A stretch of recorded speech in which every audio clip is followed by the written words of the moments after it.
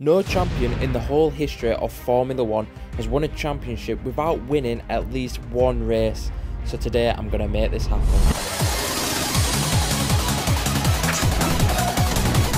And down the inside! What's happening? Oh! It looks like a 15-point turn. Oh my genius, it's almost frightening. Adrian!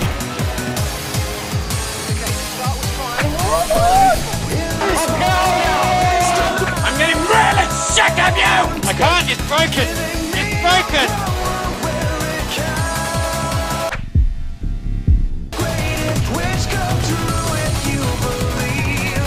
Fantastic guys, not bad for a number 2 driver. So we've come to Spain and we've had an okay start to the season. We haven't had an amazing start, mostly because of Perez, and he keeps winning every single race. Even though we're starting from the back and we're having comfortable races, finishing in P2, it does seem like Perez is at his A game, especially with the red flags which keep happening in the first 2 races as well. So we come into Spain, let's hope we have a good weekend, and Perez has a shocker of a weekend.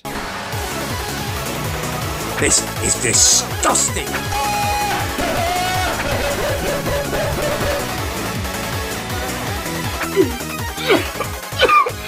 So Spain was a shocking weekend and we finished in P6, and it does seem like Perez is getting away from us, but I have one trick in my book. It's that I'm in control of the upgrades on this Red Bull, and I've decided to hold the upgrades until the end of the season just to stop Perez getting away from us. But as we finished Spain in the mid part of the season, we hit some pretty good form and Perez form started to dip a little. We managed to squeeze the championship down ever so slightly, but now we had the Italian Grand Prix, and now I tell you, this was probably one of the craziest races I've ever had on the Formula 1 game, which include a 4-way battle for the win on the last few laps. And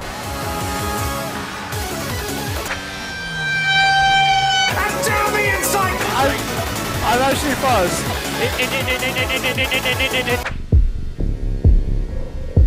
It shows for cookie release.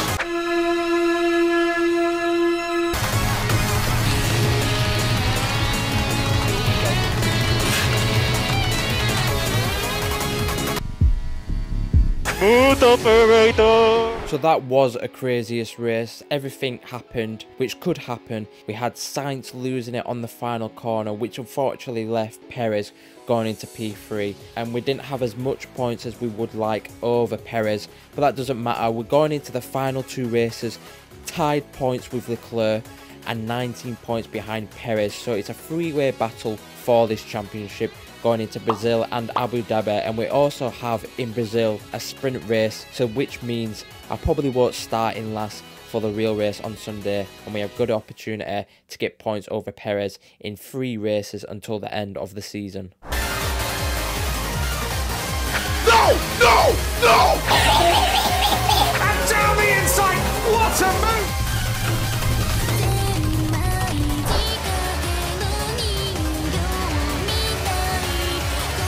Light work, no reaction. Whew.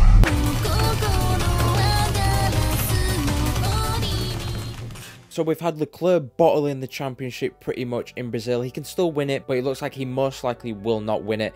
It is 5 points between me and Perez going into the final race. And with Perez starting in P6 after a poor qualifying, I think we have a very good chance to win this championship without winning a single race.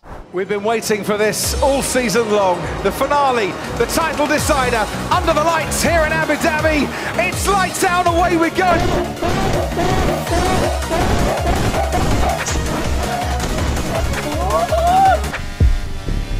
And down the inside. He disconnected.